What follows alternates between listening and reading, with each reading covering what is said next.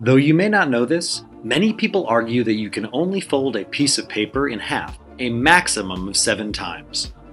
Go ahead, give it a try. It's perfectly safe to try at home. One suggestion is not using a piece of paper from a notebook. If you're a normal human being with normal strength, I would imagine you managed a maximum of 5 folds, maybe 6 if you're quite strong. It is highly unlikely, however, to put 7 or more folds in the piece of paper. So why is such a seemingly easy task so difficult to accomplish? Why can't you go beyond 7 folds? Well, to begin with, this 7-fold limit is actually a myth. A piece of paper can, in fact, be folded more than 7 times. It has been done many times in many places around the world. The trick is that the people who accomplished the feat used a lot of paper. It was not done with a piece of paper you could simply tear from a notebook. Also, there were numerous people involved in the process. Good luck trying to manage more than 7 folds on your own with a small piece of paper. Under those conditions, it's basically impossible.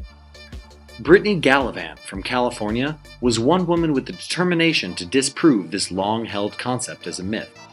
In January of 2000, she took a rather long piece of paper, a single piece of toilet paper that measured 4,000 feet, and folded it 12 times.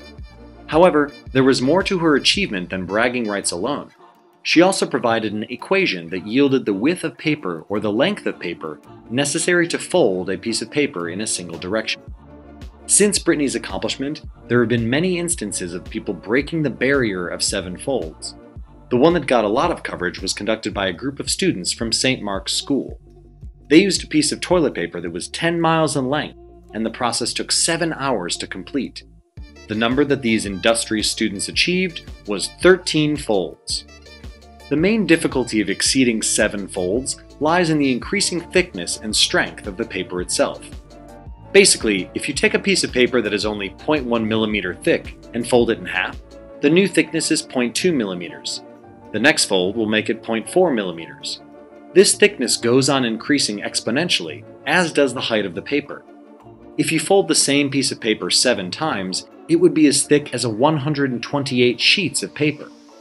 Also, with the increase in height, you have less width at your disposal to use for force application to keep the paper folded. So yes, not only does the paper become immensely thick, but it also becomes very tall. In fact, if you folded a paper more than 100 times, you would have a piece of paper thicker than the observable universe itself.